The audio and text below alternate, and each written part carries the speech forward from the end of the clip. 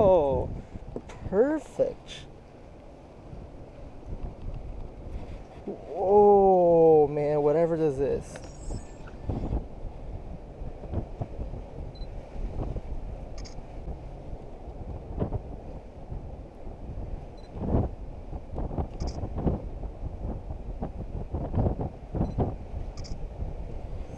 What the heck is this though? Some kind of let me take the hook out of it first.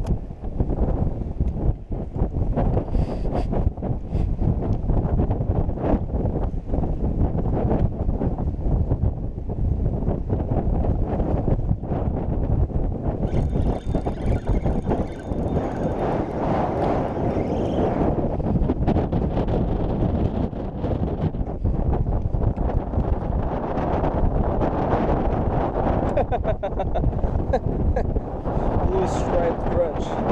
Another one to the collection. This time on the English spear.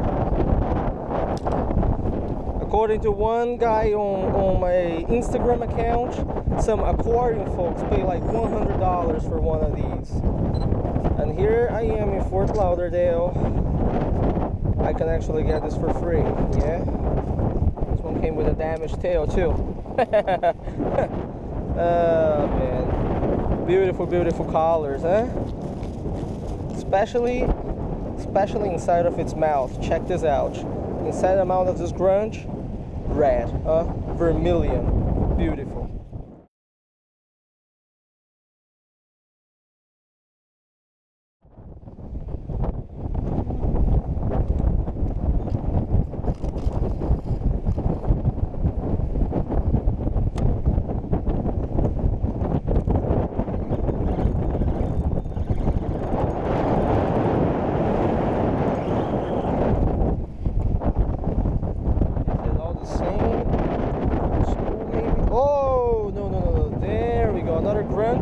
This one is the French Grunt. Yeah, beautiful colors too. Man, these fish are so gorgeous. They should be in fish tanks. Yeah, French Grunt right here. I think. I'm not sure. I need to look at the book and try to figure out. Yeah. So pretty much below me. See another. Yeah, the inside of the mouth is red. Most Grunts are like that.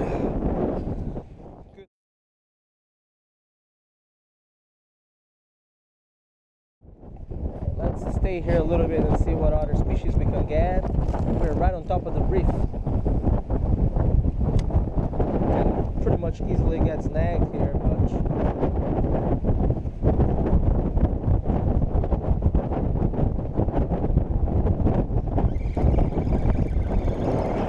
so we get a couple. Yeah, new species. Awesome, dude! Finally, some kind of neat fish here. I've never seen something like this before, but it's super cool, alright? Whoa, slimy. What is this, man? Some kind of Wrasse? Well, whatever this is, it's super beautiful and pretty. Whoa, this fish. I wish I had all of these fishes in the fish tank. Whoa, not without a photo, buddy. Not without a photo. Super slimy fella. It's got teeth, you know, it's got powerful teeth. My hands are all slimed out too, so it makes me difficult, you know, to take a photo of this fella. I want to take a full body, you know. gorgeous. Yeah, gorgeous, gorgeous. Only in Florida you actually see this kind of stuff. Man, who would want to eat a fish like this? You know what I'm saying?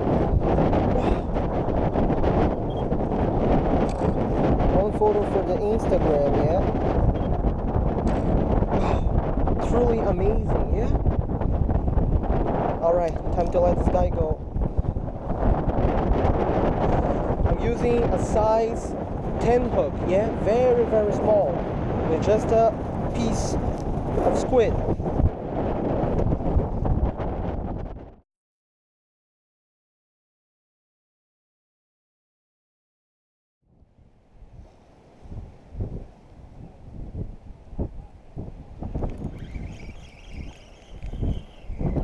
Alright. What is this? Is this the same as the one I just caught? It's some kind of Wrasse. But the color, I don't know, the color looks different. I don't even know. They are so slimy. I think it's the same one. I think it's the same one, but just in case, I'm gonna take a photo, yeah?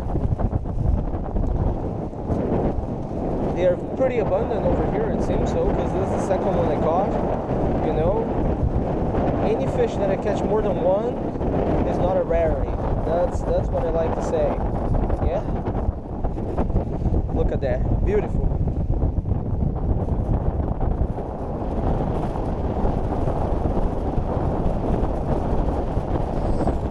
Let's take a photo of him.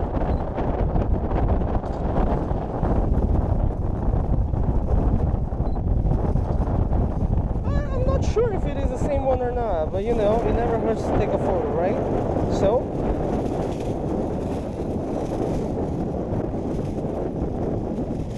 yep, there we go.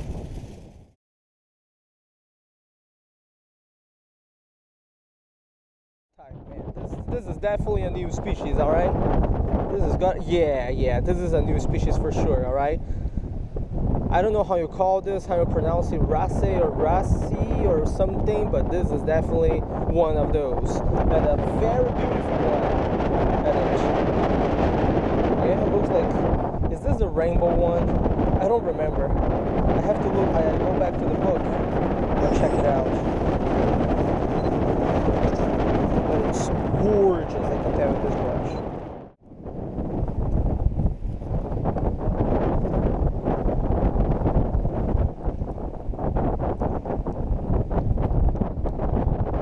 Alright, took a couple photos of it. Yeah, final view. There we go. Good to go.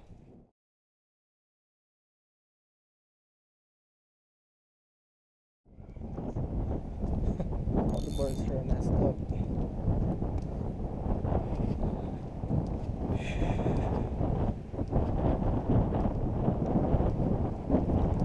Alright, let's try.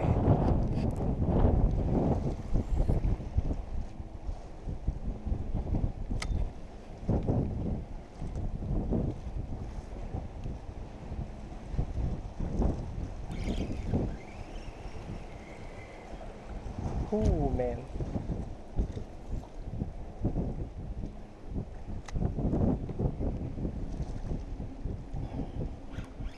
Alright, there we go. Give me something new, please. Oh no. I already got this one, alright?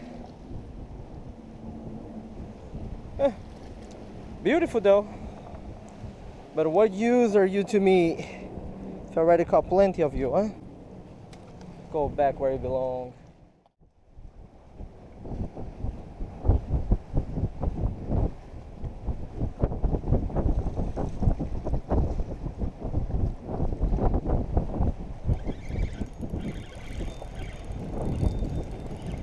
All right, new species. yeah, first ever. I don't even know the count now, but I know this is new because I don't know what it is. Beautiful, gorgeous.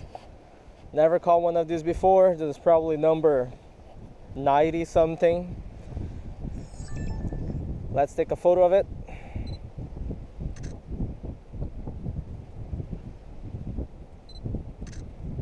Truly amazing, huh?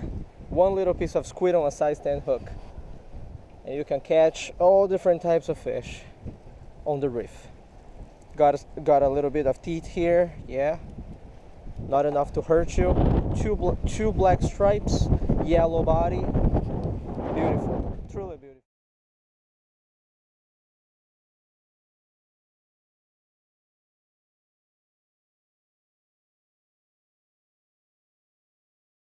Yeah, YouTube, Leo Sheng here, host of the Extreme Fillet Fishing channel. So thank you very much for watching part 5 of my Florida trip, huh? Now there's only one part left, hallelujah. Alright, it's been forever since I went to Florida, and I still haven't done editing all the parts yet. It is just a lot of work, and my time has been very limited due to my job, and everything else, okay? So I apologize for that in advance, okay? In this video, as you guys saw, I was pretty much micro fishing, okay? So fishing for species of fish that are less than 6 inches, okay? The wind was very strong. I apologize for that. Nothing I could have done about it, Mother Nature sometimes is harsh, and that's why I added a photo of every species of fish right after I caught it, so you guys could have a good view of the fish at least, okay? Before I go to the fish identification guide, just a couple comments overall on the Florida trip, right? I did this Florida trip back in October of 2015, right at the end of October. So now it is the end of November. It's been almost a month, yeah? As you guys saw in the first 4 parts, plus this part right here, I had no idea, absolutely no idea what types of fish I was catching, Everything was improvised. I didn't really think about the filming aspect when I went down there fishing. My time was very limited, so I was always like hurrying, and try to catch as many different types of fish as possible, okay? But as you guys know, this upcoming week, I'm going to Florida again. So I'll be staying there for 4 days, and this time, there is no business. It's going to be fishing only. So this time, expect me to, I'll go down there, I'll hit different places, try to catch different types of fish, right? But this time, I will give you guys a proper introduction. I'll talk about my setup, so you guys know what I'm using. You guys will be able to see that. Everything is going to be more organized. Not to mention that if I catch any fish there that is part of these 30 species of fish that I've caught before, right?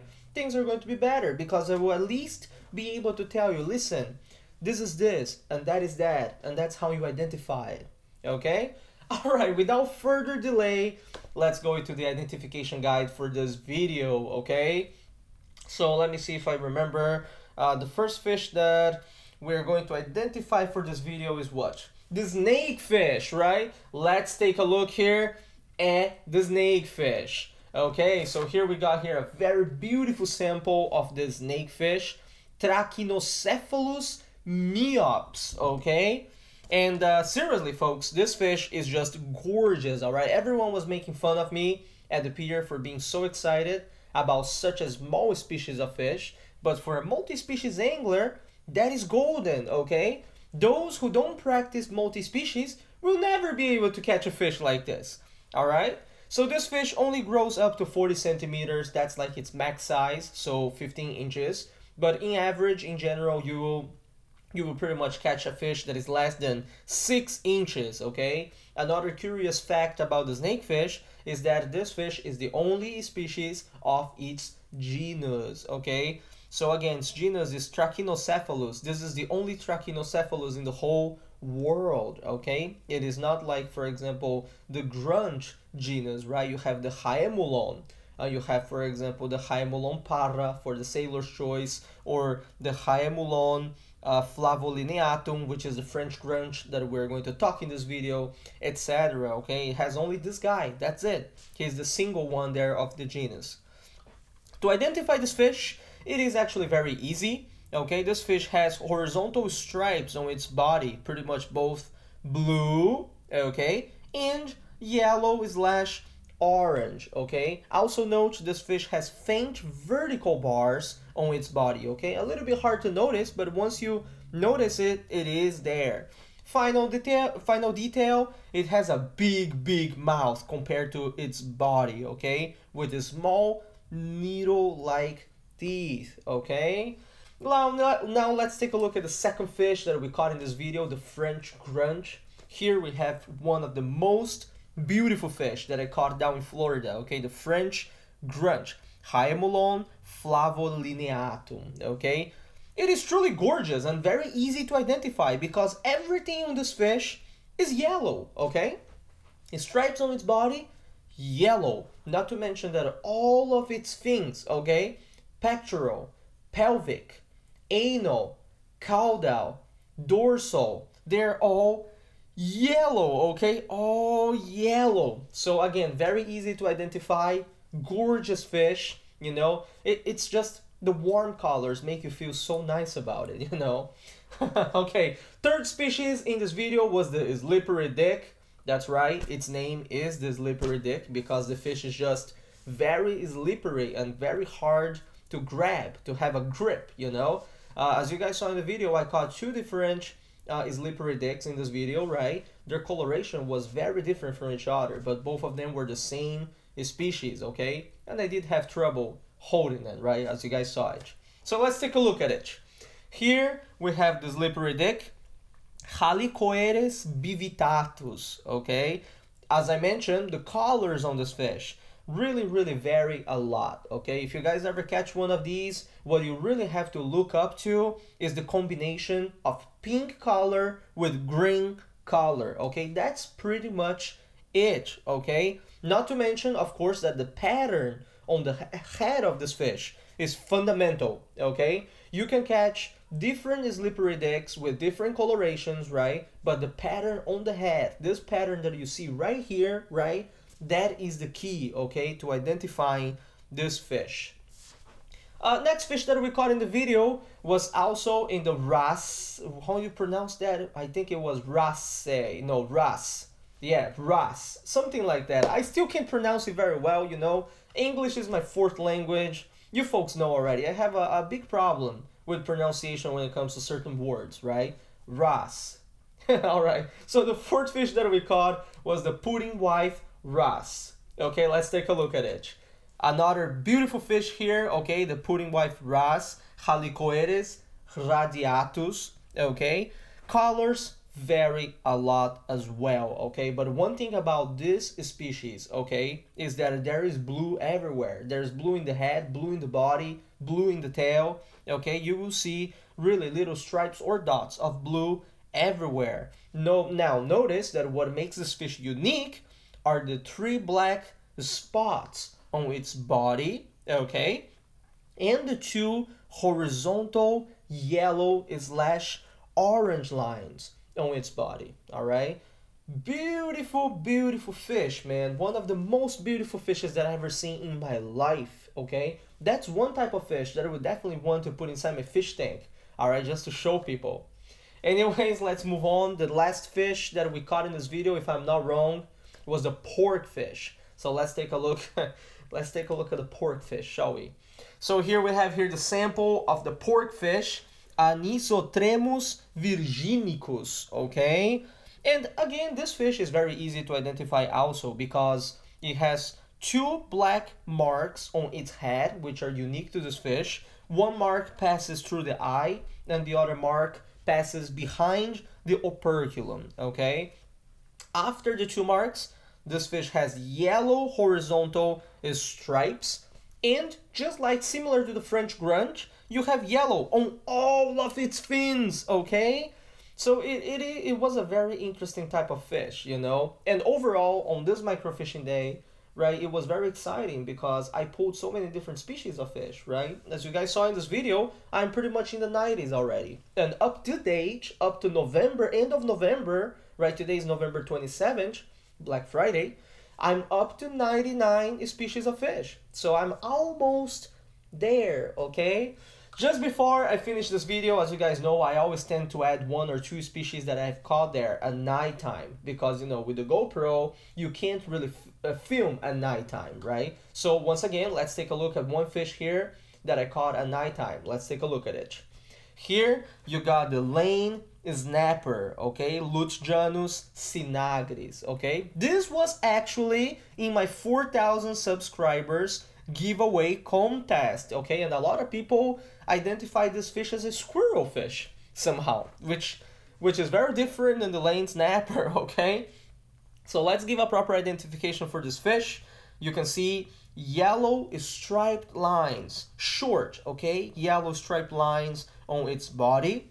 There is a signature black dot close to its soft dorsal fin, not to mention that this fish has red on its mouth, its dorsal fin, and its tail. Okay, that is the lane snapper, another beautiful, beautiful fish, okay?